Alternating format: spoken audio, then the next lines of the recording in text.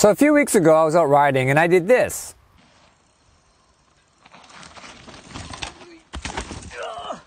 And that resulted in a trip to the hospital to find out that I had actually cracked a rib on this side over here. So a couple weeks of rest, starting to feel a little bit better. You know, it's still a little bit tender, but I think I can manage it. I go out for a ride and I do this. Oh fuck. Oh shit. I landed on my rib.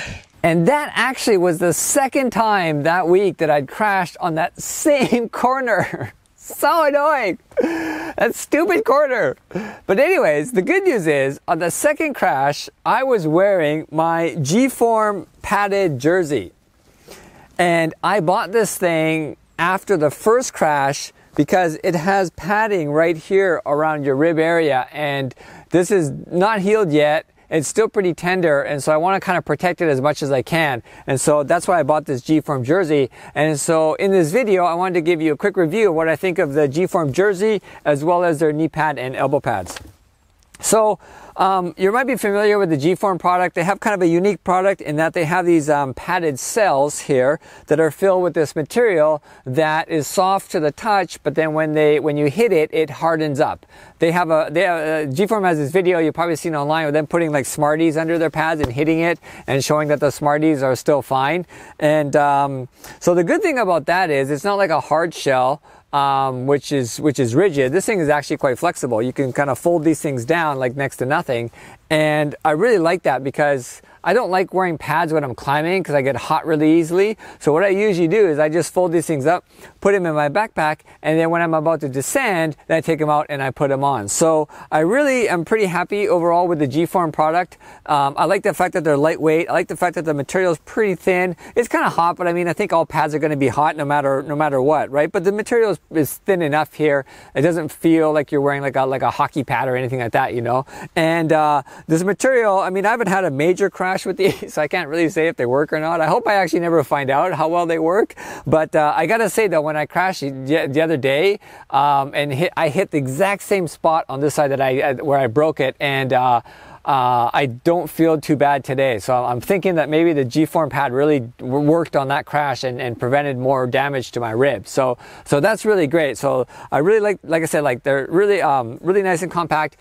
One thing about the G-Form products I find a bit strange is their sizing chart seems to be a little bit off. Like this is an extra large. This is an extra large. And like, look at me. Like, do I look like a dude who buys extra large anything? Like, I'm 145 pounds, 5'10". I'm as skinny as this tripod that's holding my camera up. The only extra, I never buy anything extra large, you know, except condoms. Just kidding.